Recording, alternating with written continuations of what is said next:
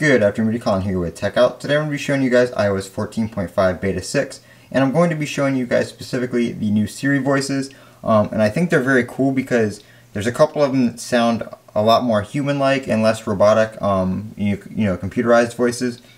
So right now I am on American Voice 2. So 2 and 3 are the new voices, 1 and 4 are the existing ones, so I'm just going to play them one by one for you guys. This is 2.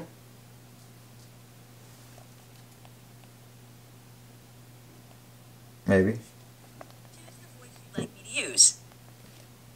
Hi, I'm Siri. Choose the voice you'd like me to use.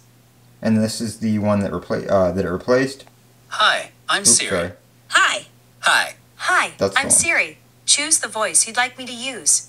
And then we have a new male voice. Hi, I'm Siri. Choose the voice you'd like me to use. And then we have the existing male voice. Hi, I'm Siri. Choose the voice you'd like me to use. Hi, I'm Siri. Choose the voice you'd like me to use. So I was actually using Siri earlier today, and I think the voice just flows a lot more naturally, and it just sounds a lot better overall. How are you, Siri? I'm fine, thanks. What are you doing? I'm just reading through the dictionary. It looks like they removed the word gullible. Weird. April Fools. Feeling like pulling a prank, are we? Try this. Prank call an alien and act offended when they don't remember abducting you.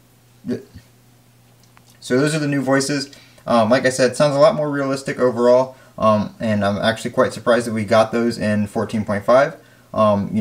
This late, but we did. And when you set up iOS 14.5, a new device at least on iOS 14.5, it doesn't have the default voice. You actually get to choose one during the setup. So that is new in iOS 14.5 Beta 6. I'm Colin with Techout. Don't forget to comment, rate, and subscribe. And as always, have a great day.